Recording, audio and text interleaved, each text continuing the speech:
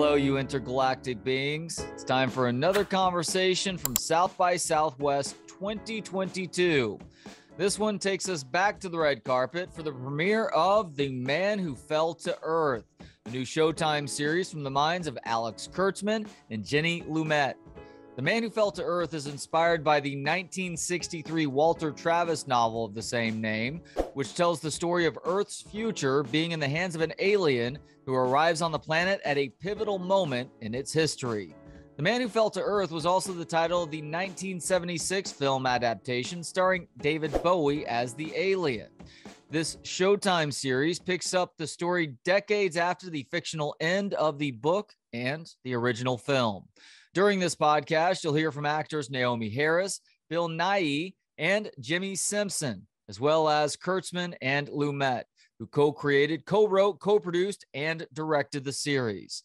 I need to explain something to those watching these interviews on my YouTube channel.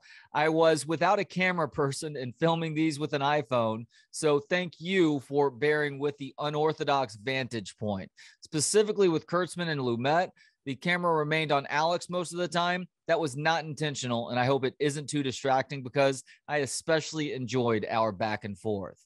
Without further ado, here are the filmmakers behind The Man Who Fell to Earth, starting with Oscar nominee Naomie Harris, who plays Justin Falls.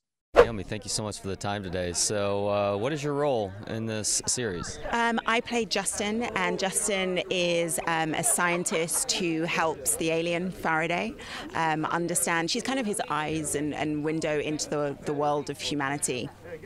David Bowie was obviously the original character in the movie back in the 1970s. He served as an inspiration for the continuation of the character too. I'm curious, are you a fan of David Bowie, the human, the musician? What's your favorite David Bowie song?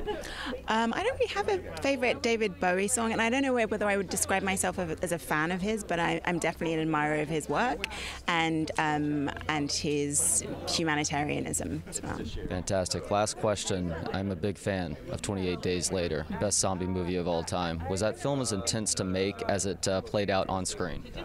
It was very intense to make, yeah. It was done in like guerrilla filming style, so we didn't actually have permission to shut down streets and roads in London. So what we did, we'd shoot really early in the morning in summer, so like the sun would be up at like 4 a.m.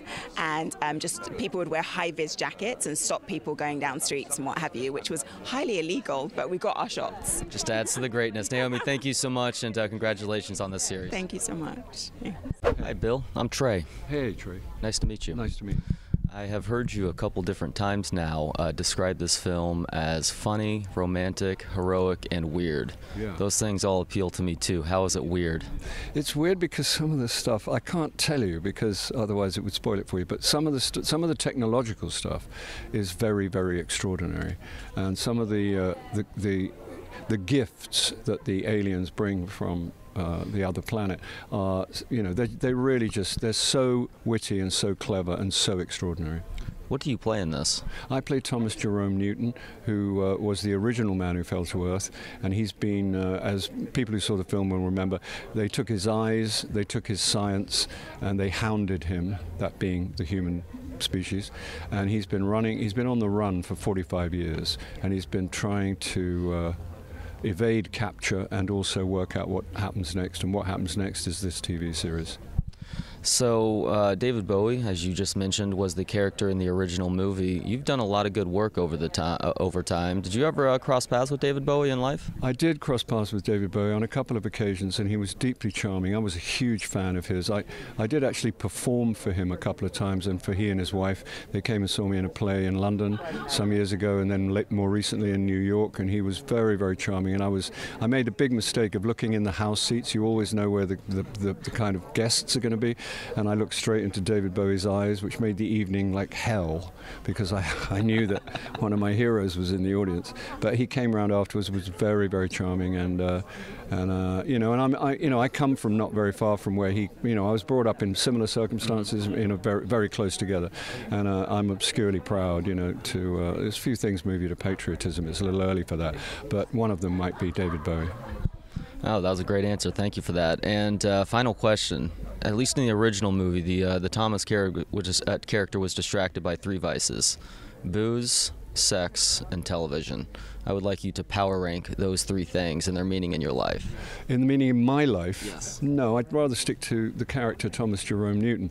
But and if you want me to rank them for him, it would be booze and television. And then I don't think there's a lot of sex where he's been in the last 40 years. Fair enough. All right. Well, thank you very much. Appreciate it, and looking forward to checking it out. My pleasure. Thank you. Hey, Jimmy. Yeah. I'm Trey. Hey, Trey. Nice to meet you. Nice to meet you. Big fan of your work over the years. Thanks, bro. Looking forward to this one as well. Sure. So, it's been reported that you've described this series in 3 words as way fucked up. Yeah. I'm the one reporting it because I heard it about 2 minutes ago. Okay. Now, that'll never see the light of day. Of course. Light of day on the one that got it, but how was it way fucked up? Well, I think Alex and Jenny are dealing with the frailties of being human in a way, because normally we investigate from inside. I'm a father, I don't know, this is family issues. No, this is how humans behave and how an outsider perceives it, and how off-putting that would be for someone to come in from another planet and see how we behave, how we treat each other with emotions, politically, and how we treat the world, the earth, and it's fucked up. That's fucked up what we do, and it feels like Alex and Jenny are just kind of like trying to don't forget we're doing this, because we lose ourselves in the world, and when a entertaining piece of work gets you to kind of reconsider what we're doing, I think it makes art into masterpieces. I'd love to hear you talk about this film, and just thinking about some of the things I've enjoyed you most over time. It's things where you have really cool stories being told in a unique manner. Westworld is the most obvious example. Perpetual Grace LTD, completely fucked up that you guys didn't get a season 2. We did not. With that one. And you know what? I'm throwing Always Sunny into that category as well. Yeah. So what did you appreciate about the way that this story was told? Yeah, again, I do like things that are kind of off-center. I mean, most of my work is in something where someone's trying, well, you know, yeah, we can include Sunny. Rob, Charlie, and Glenn are trying to slant the camera and show you this slightly skewed but honest perspective on human beings. Westworld does it by look how depraved we can be, you know, and this is, well, let's shift the focus from another planet. Let's look at humans that way, and that's endlessly appealing, because I sometimes feel like an outsider as a human. I'm like, I don't understand people, and so when someone else is struggling with that and it comes out in a script, I'm always into it. Completely agree. Yeah. So you consider yourself a bit of an enigma wrapped in a question mark, just in terms of the human life forms walking around? Yeah, modesty aside, yeah, I do. Yeah. I'm with you there, man. And last question. You said during the photo shoot that you actually saw the premiere of Nick Cage's new movie, The Unbearable Weight of Massive Talent. I don't want to put too much hype into this film. Is it the greatest comedy of all time? I have not laughed and cheered for 90 minutes straight in so long, and I absolutely did. I had a shit-eating grin on my face the whole time, and Nick Cage was sitting just behind me wearing a plaid suit and being Nick Cage and just watching, and it was, did you see? So amazing. He's in that elite category of people whose unofficial middle name is fucking. Yes, and this movie nails that. It really does. Can't wait to see that, and I definitely can't wait to see this series too. Jimmy, thank you so much for everything, man. Nice talking to you. Cool. You as Thanks. well. Thank you. Yeah, thank you. Hi there, I'm Trey. Hey Trey, how you doing? Nice to meet you. Nice to meet you too. How are you? Hello. I'm doing very well. How are you all today? You enjoying your stay in Austin so far? We love Austin. I am now officially, though, an old person, so I'm like, it's noisy past midnight.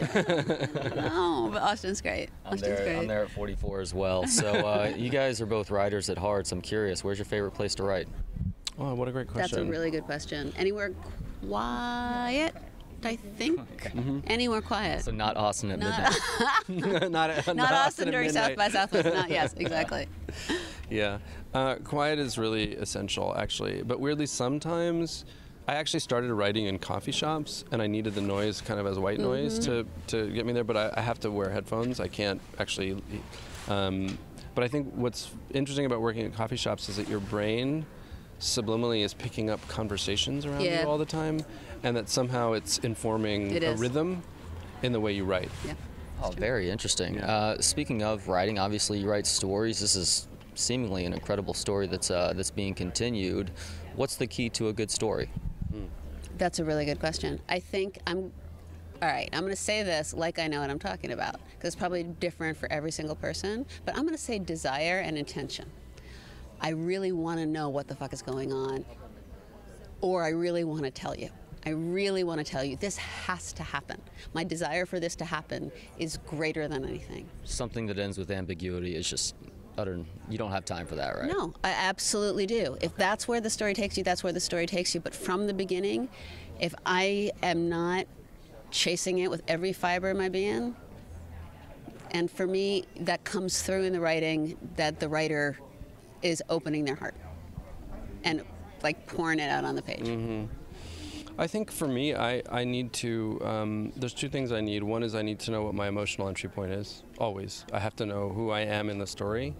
And it doesn't have to be one person, actually. It can be several people, but I need to know what I'm connecting to in the characters. Even if the characters are the bad guys, I need to know what I'm connecting to. And it can switch also. Totally. I mean, the best ones do, right? Yeah. But I think that I always need a seed of an image that's at the end of the story, and I sort of feel that it's the right one, and then I have to build everything to get to that space. That's interesting. So that's a big part of it, is sort of having an instinct for where you want to end. Big fan of tension in storytelling too. It sounds like you're kind of alluding to that as well. Yeah.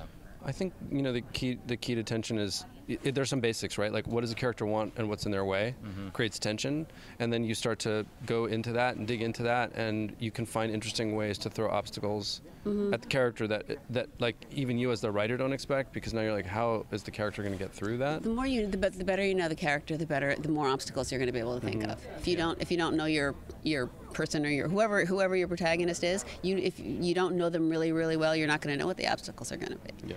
And I've heard both y'all say in interviews a little bit further along the red carpet that you were trying to answer a number of questions with this film and writing this film and making this film, and that included where we're going. Are you feeling optimistic or pessimistic about where we're going, and why or why not? Well, I want to clarify. We're asking the question is the most important part. I don't have the answers. I feel very optimistic because I believe in human beings. And I believe that we want to keep going because we always have. But to ask the questions and to generate questions in your audience, that's the thing. Okay. That's the thing. I'm not smart enough to have the answers.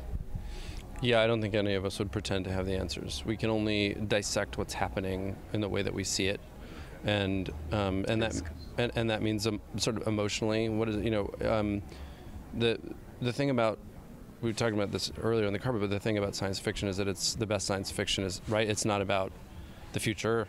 The future is an allegory stand-in for now, and it allows us to really dig into what's happening now.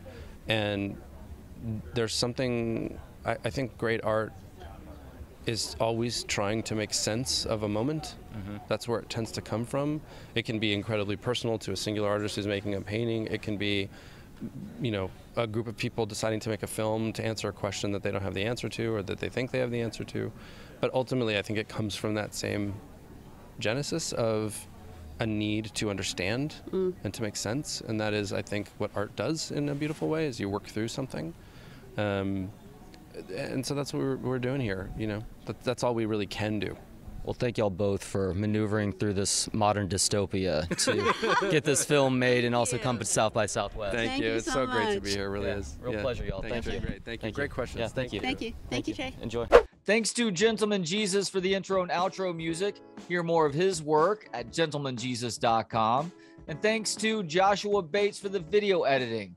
If you have any video editing needs for Josh, hit him up on Instagram at Forager Digital. Thanks as always to you for checking us out.